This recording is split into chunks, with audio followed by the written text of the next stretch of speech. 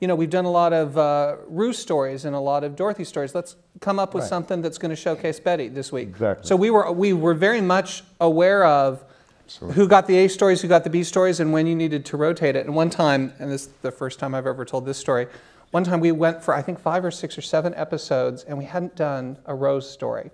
And Mark Sorkin was getting nervous. So he came in, and Jamie and I were writing the script, and he said, I'm concerned because we haven't had a good Rose A story for a while. So the episode you're writing, I want you, you know, and we said, well, it's Ru's Ru's got the A story, Betty's just got a small B story.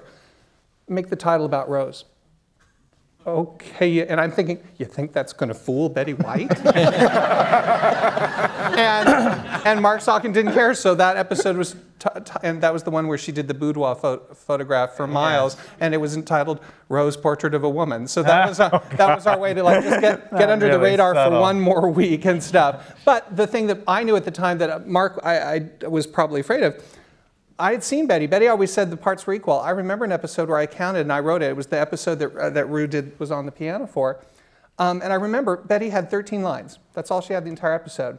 And she never complained. The truth is the gals were all so professional and the show had been going on and they all felt so good about their stuff.